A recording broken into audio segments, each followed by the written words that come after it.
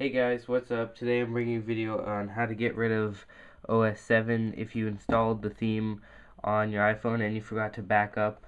I put a small step there in the tutorial on Jailbreak Nation.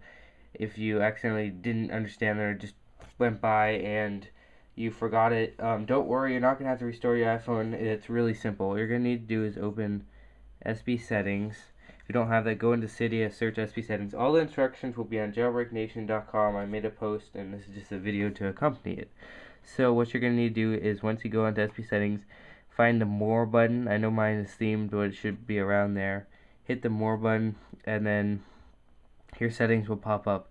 Scroll down until you get to the, mobile substrate add-ons. Scroll down until you find OS7. Now you're going to tap that off. Then you're going to go back to SB settings and then respring. It'll take like 10 seconds to 30 seconds depending on how much you have on your device.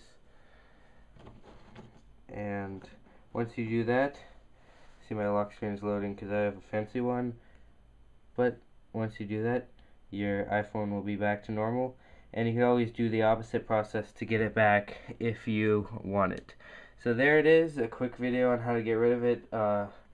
Hope this helps you guys. Thanks for watching, and be sure to check out Jailbreak Nation and the links below.